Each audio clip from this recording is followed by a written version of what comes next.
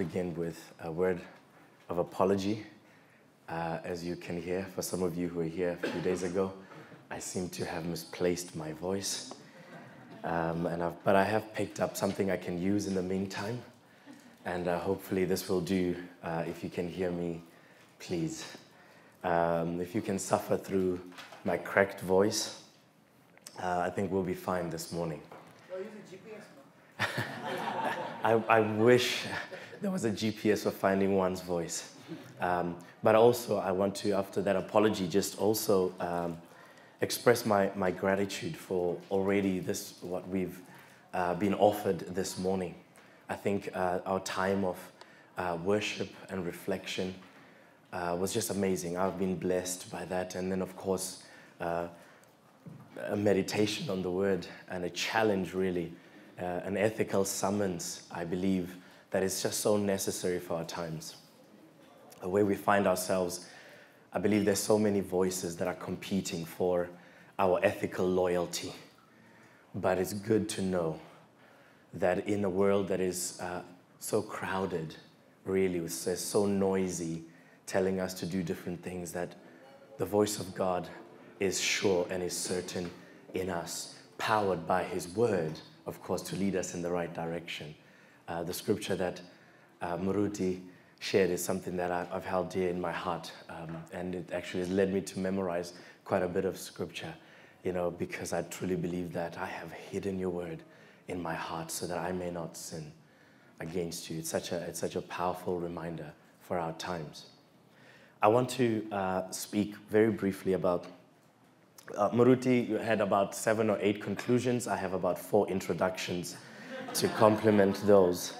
So he's mentoring me really well already. But what I want to speak to us about this morning is on this topic, catching up and leading the other way. Catching up, leading the other way. What I have in mind when I speak about catching up is 2 images, really. The first one is an image of, if you think about weather, imagine a hurricane of sorts. Imagine that there's a lot of chaos and there's a lot of turbulence, there's a lot of wind, there's a lot of noise. However, in the still point, in the center, there is this place that is peaceful. There is this still point. And I think when we think about leadership in this world, there's a lot of questions that we must be asking ourselves. What do we mean? Who are we trying to lead? Where are we trying to lead them to? Are we talking politics? Are we talking Christians or non-Christians? Are we talking particular spheres of influence? Are we talking about particular spheres within our cultural landscape? But it is already so crowded. It is already so polluted. There is already so much noise. We need a place, a still point.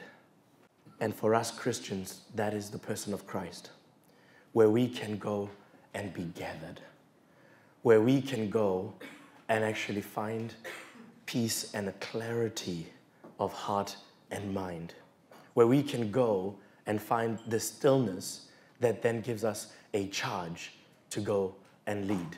The second picture, the second image, when we say catching up, is that having connected with Christ, then we find that He is already leading.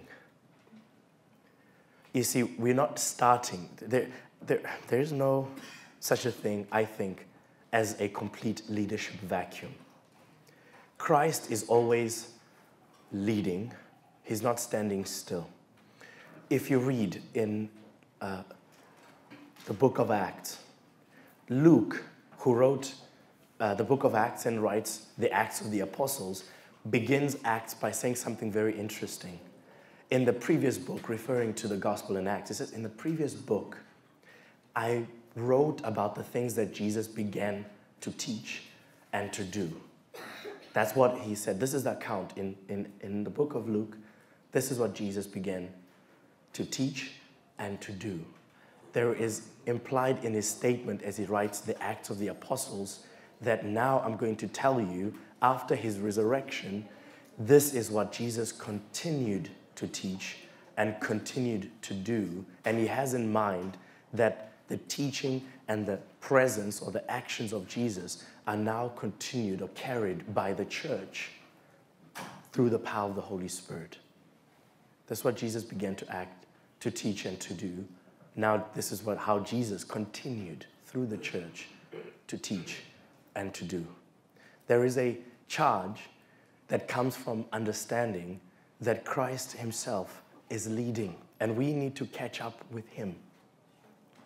We need to keep in step with him and in pace with him. We need to align. We're not here to invent God's plan for the world.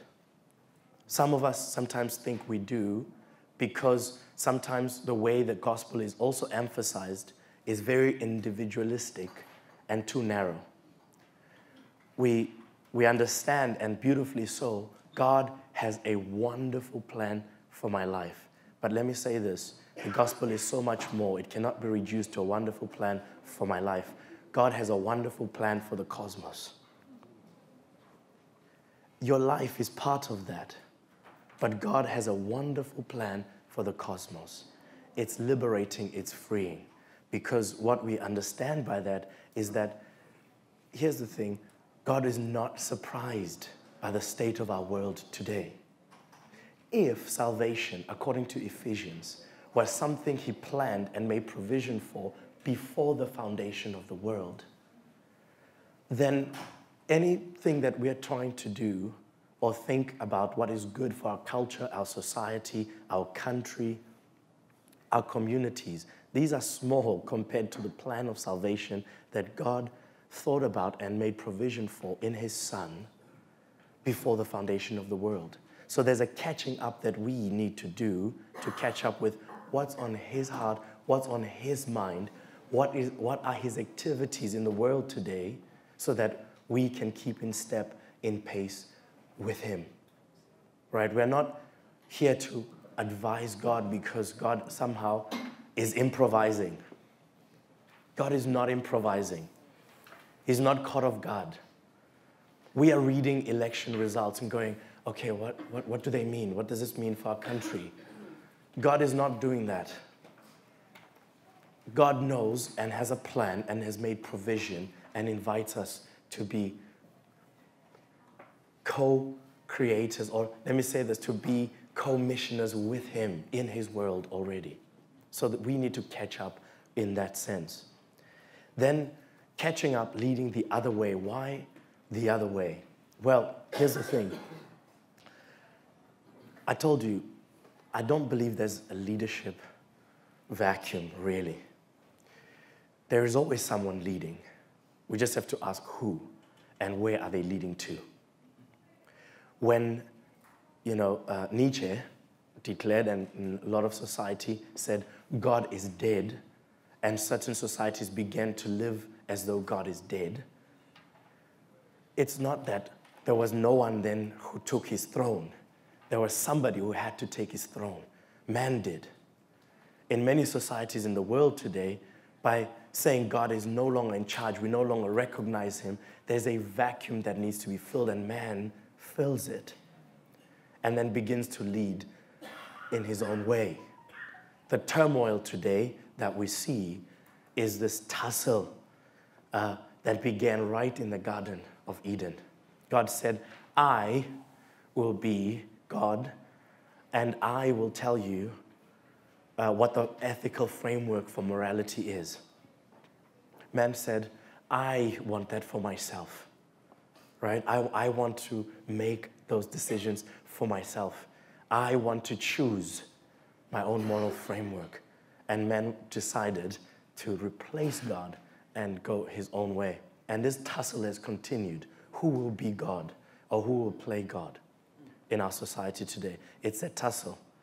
So leading the other way is a call to say, let's recognize that there are leading voices, there are leading personalities, there are leading spirits.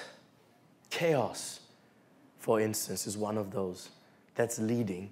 And we, having caught up with Christ and his leadership, we've got to then say, how do we lead the other way. When Daniel arrives on the scene, there is a leader already on the scene. There are kings on the scene. When Joseph, right, leads, he finds there are leaders. Even in fact, when he enters Potiphar's house, right? There is a leader in that household. When he goes to prison, there is a leader that he finds there. When he comes out of prison, there is a leader of an entire nation. And God's leadership in him is exercised in all those places where there is a leadership, but that's leading the other way. Right? Joseph's story is that he was a successful slave. Have you ever wondered what that could be like? He was a successful slave. Read it. Right? In prison, he was a successful prisoner. And of course, then later on went on to become a really powerful man, leading alongside Pharaoh and even leading Pharaoh as well. In the book of Daniel, you have a king that takes the articles from God's temple and then later uses them for a party. He takes what is sacred and treats it as though it is common. Today, we are seeing things that are sacred being treated as being common. Our values are exactly that. It's a commentary on today's warped values, right? The value of human life, something that is sacred, ontologically connected to the very personhood of God. That's, by the way, that's why life is sacred, because people are created in the image of God, right? The Constitution, our Constitution, and many of our debates and arguments just assume that people have inherent dignity and worth. But where does that come from? Right? The Bible offers at least this answer that life is precious. Human beings have dignity because they've been created in the image of God. You remove God, you lose this concept of dignity. You lose this concept of inherent worth. Worth is something outside of God. It's something then therefore becomes, it's based on utility, right? How useful you are to me, how useful people find you, that's what your worth is. And if they don't think you are worthy of anything, then you're useless. But by anchoring worth in God, it's not something that anyone can take away. It's in design. But you see that which is sacred being treated as though it is common. In Daniel again, you see another king who makes a statue, okay, in his image, and then wants people to worship this. He takes something which is common and he treats it as something which is sacred. Today, we see the very same thing, where things that are supposed to be common are being treated as things which are meant to be sacred. Try saying something about the value of human life, unborn life. And you'll see what I'm talking about when I say that which is sacred being treated as that which is common. Try and say something about political leaders. Criticize a political leader, and you'll see what I mean when I say something which is meant to be common being treated as something that is actually, or like something that is sacred. Leading the other way means we've got to be ready to engage in a world whose values are switched. And ask God, how am I going to turn them around so that I can lead the other way? Who better to teach us this than our Lord Jesus Christ? And so today, I'd like us to reflect on a portion of Scripture that you know very well. You've heard it maybe preached many times. But I want us with this framework of catching up, leading the other way, with Christ as our supreme example. look at how he did it, even in his everyday encounter, very simple encounter with people. And that account, I'd like to ask you to turn to Luke chapter 10, verse 25, as we reflect on this. And behold, a lawyer stood up and put him to the test, saying, Teacher, what shall I do to inherit eternal life? He said to him, what is written in the law? How do you read it? Let me stop there, because those two verses, it's so rich already, or in that one verse, two verses, yeah. It's so rich with some lessons on leadership. Some of your versions may say an expert in the law. Okay, a lawyer, an expert in the law comes to Jesus, and he's coming to ask him a question. His motives are wrong, his question is wrong. Why do I say his motives is wrong? Because it says that he's come to test Jesus. So his question is not a quest, right? An honest quest for knowledge. He's not saying, I recognize that you know more than I do, more than me, and I'd like you to teach me, enlighten me, open this up for me, give me new information. No, in fact, this is the attitude Jesus had to deal with a lot from the Pharisees and others, the religious leaders. They often treated him like this. You know what, Jesus, you may be somewhat important when you are with those people out there who are uneducated, with those people who don't really know the law. And now that you are in our company, a company of experts, we're going to show what a fraud you really are. We're going to show that actually your importance is only relevant out there to the people who don't matter. But in here, in our presence, in our circles, the people who really know, we're going to expose you and show you for what you really are. In Luke 7, when Simon the Pharisee invites him to his home, this is his intention. This is exactly what he does. And that's why he insults him. That's the other point, is that Jesus was often insulted in public. And you have to just understand the cultural context to see the insult or the insults that Jesus often had to deal with. And you know, his response was always the same. In fact, even in his parables, he always had someone who showed this response, which he embodies, which was this: when he was being offered insults and offense, instead of the natural reaction to give back anger and revenge, he processed this and he gives out grace. Processing always insult and offense and giving out grace. This is what it was like. So the expert in law comes to him to test him. Jesus sees this. All right, Jesus had a way of reading people's private emails. Okay, a lot of the times Jesus knew the attitudes of people's hearts. But therein lies an important lesson. God, can you make us a discerning people?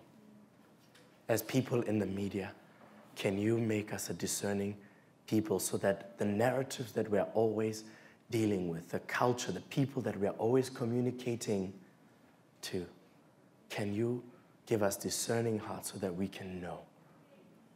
So that we can see past the noise and the busyness and the cutting edge and the trends. Give us insight into understanding the spirit of our times. Jesus knew what this man is doing. He knows his motivation. His motivation is wrong. His question is wrong. What must I do to inherit eternal life? You don't do to inherit eternal life. You become to inherit. Inheritance, that's how it works. It's based on who you are. That's why later on, we heard about Paul. Later on, Paul will stress that the good news of Jesus Christ is that God has made provision for those who are not part of the family to be adopted. In Christ, they're adopted, and therefore they inherit every blessing in Christ.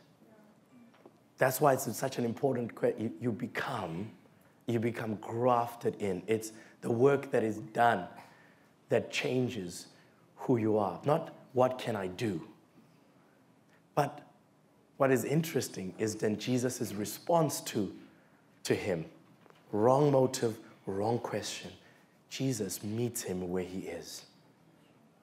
Jesus says, okay, I hear your question. I have one of my own. I have my own question. What is written in the law? How do you read it? This is very important because he's saying, you come to me as an expert in the law. I'm going to talk to you about the law. Right? You have a look at how the way Jesus responds to different people. Jesus met people where they were at. He didn't expect them to translate themselves into his world and to understand the things he understands so that he can communicate his message to them. No.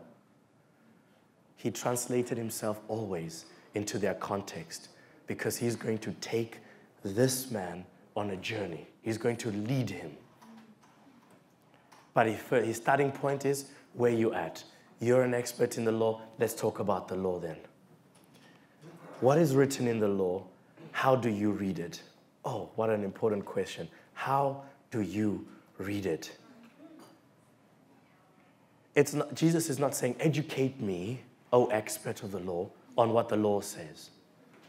No, I'm interested in how do you read it. But I can actually flip that question around. It's not so much, how do you read it? So much so as, how does the law read you? You see, here's the thing. I used to have a pastor who used to say, whenever we open the Word of God opens us. Such an important point because your reflection on the Word sometimes tells me more about you than it does about the Word. Right? I told you, I speak to a lot of non-Christians, and I'm interested in knowing what they think about the Bible because it tells me a lot about them. It doesn't teach me about the Bible. It teaches me about them so that I can meet them where they're at. We're media people here, so let me use a media example. When the movie Noah came out, right, a lot of people were upset that the movie does not accurately portray the biblical narrative about Noah. When the movie about the Exodus came out, a lot of people were watching out for that. How's Hollywood telling our story? You know, how's Hollywood reading our text? I was saying, hey, look, as somebody who speaks to a lot of non-Christians, this is really helpful for me. I'm not watching Noah to learn what's in the Bible. I've got a Bible for that. I've got the Holy Spirit for that. I've got men and women who teach powerfully about that. I am watching this movie to find out what is Pharaoh dreaming about. When Joseph, right, comes on, this was his opportunity for leadership. The point of connection was Pharaoh's dreams. God had given Pharaoh dreams, and he didn't understand them. And God then uses Joseph to give clarity. I said, well, in Hollywood, Pharaoh is dreaming, and he's telling us his dreams. And we need men and women who have the power of discernment from God to interpret them and give God's word to Pharaoh. So I'm not offended when somebody is misreading the scriptures, because that is not telling me about what God is actually saying. That's telling me the state of their heart. And often we miss those cues. Okay, for instance, in the movie The Exodus, there's this powerful moment when the Egyptian sons have just been killed. Or they wake up in the morning and everybody finds these firstborn sons dead. And so Pharaoh is holding his son. He's in pain, he's weeping, he's in grief. And he approaches Moses and he asks Moses this question: is this the kind of God that you serve? The one who would strike down little children to make a point? This is a question he asks him. And I remember, because this is a question I get asked a lot, right? As somebody who's in evangelism and apologetics, this is a question I get asked a lot. And so I lean in to think, oh my, this is a wonderful opportunity to give a response back. I was disappointed with the response. In the movie, Moses takes out his hand, puts it over Pharaoh's shoulder, and he says, but Pharaoh, only the Egyptian sons or children died, not the Hebrews. And that point is left in tension. If we watch this movie going, man, this is what's bothering Pharaoh in the world today.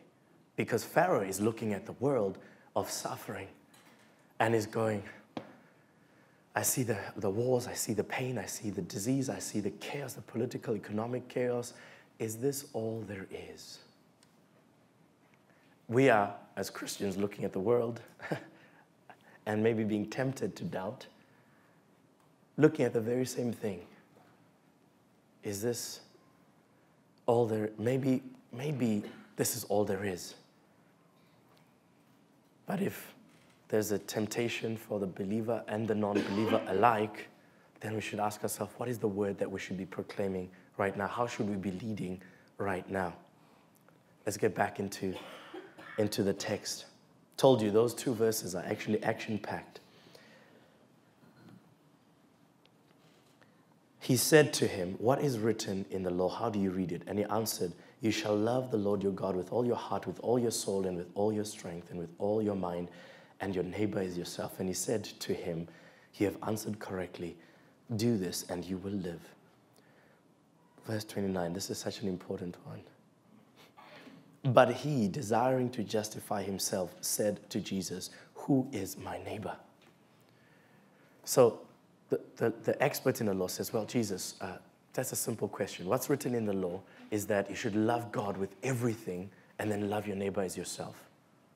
Love God with everything, love your neighbor as yourself. This is a summary of the law.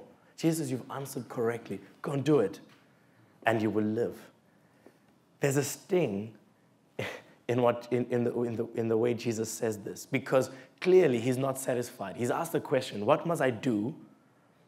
Jesus says, well, what's written in the law? How do you read it? Love God, love people, and you're in.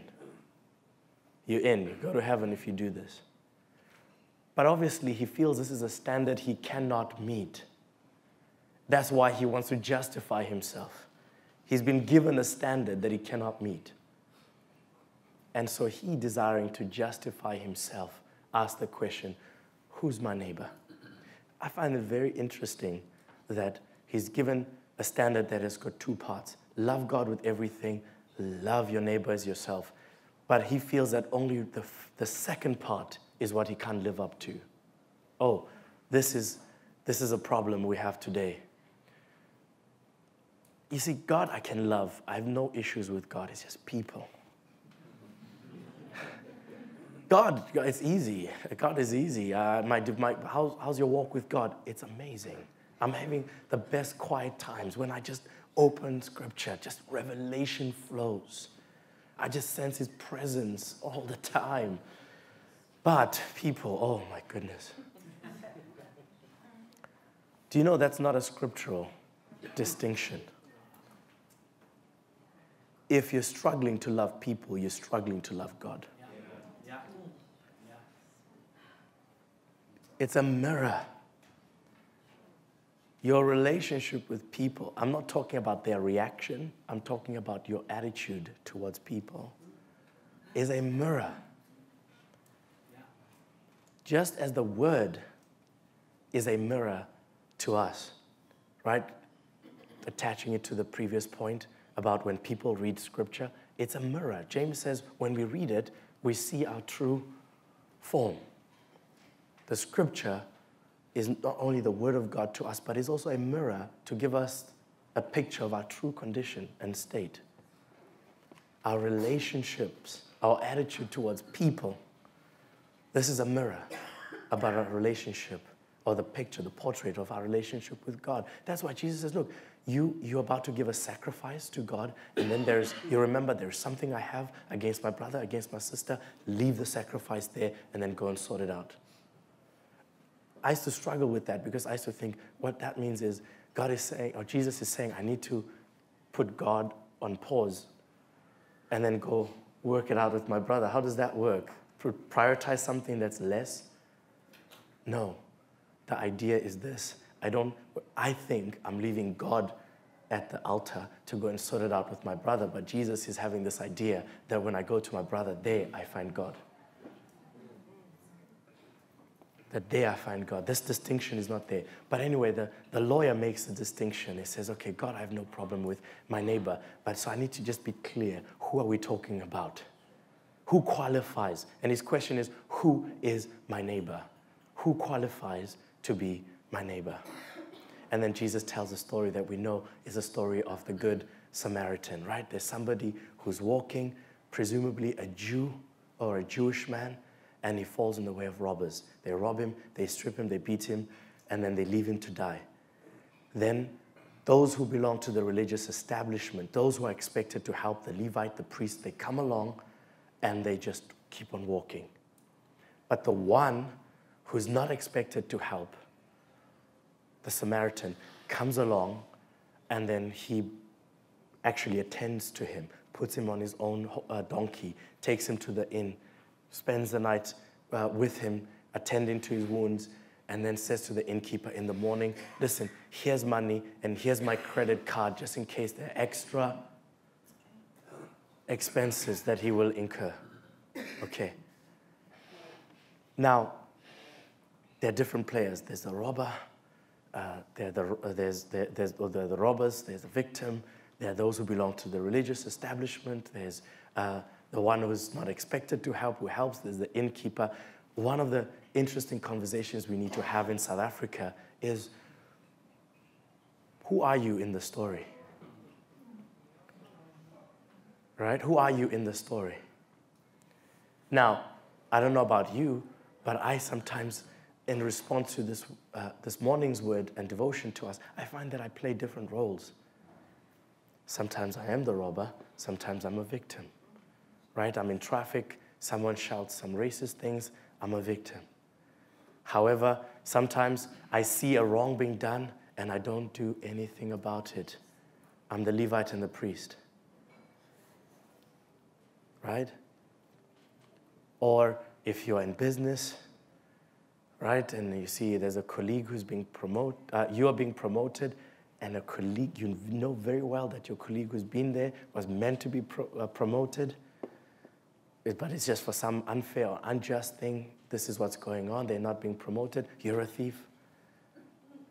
You're a robber.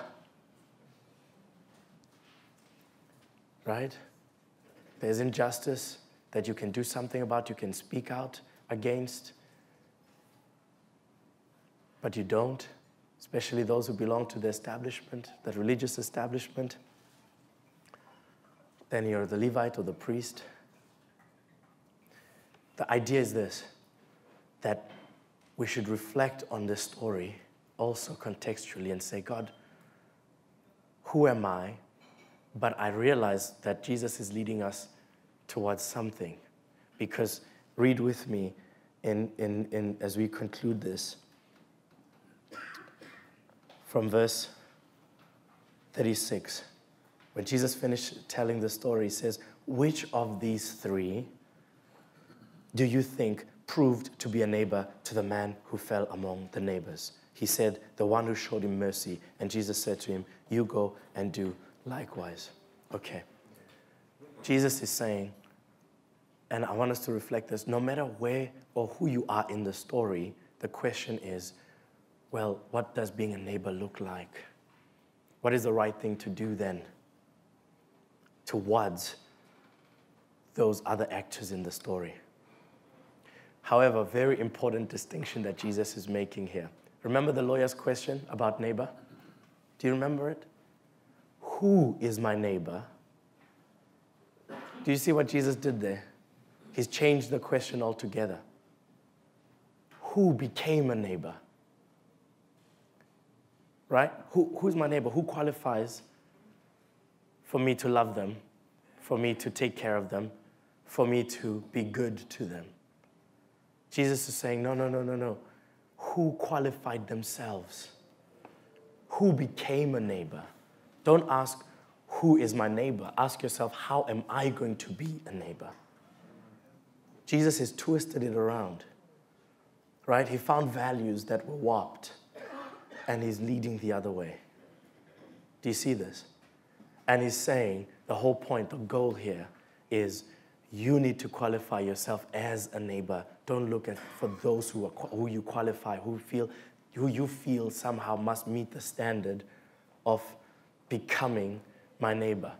Ultimately, this is a comment about Christ himself. Okay, every parable, every story, every interaction that Jesus had, he was proclaiming himself.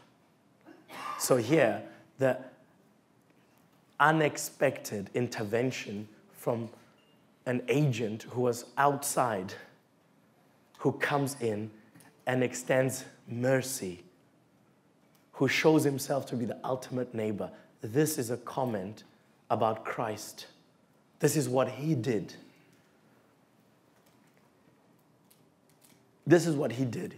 The one who comes from the outside and breaks in, the agent of salvation. He breaks in and he extends mercy.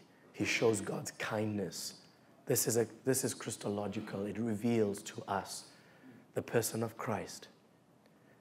But then it issues this summons to us in our own context, in the marketplace. How should we then, as those who've received God's kindness, behave? We should go out and be neighbors. That's what we should do.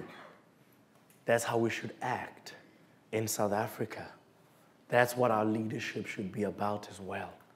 Neighborliness. How do we become good neighbors the way which we have received God's kindness and grace in the person of Jesus Christ? I pray that as we catch up by being gathered in Christ and focusing on Jesus Christ, as we meditate on the things he's already doing in this world, in our field, in the marketplace, in media, it might be helpful to put the list down, that we understand that we've been called to lead in a way that rehearses the gospel of Jesus Christ that we have received, in the same way that we received God's kindness undeservedly. This is how we are meant to apply ourselves today in this world. It's going to feel countercultural. It's going to feel like we're doing things in opposite. But we will be satisfied because we will be leading with him to the glory of his name. Amen.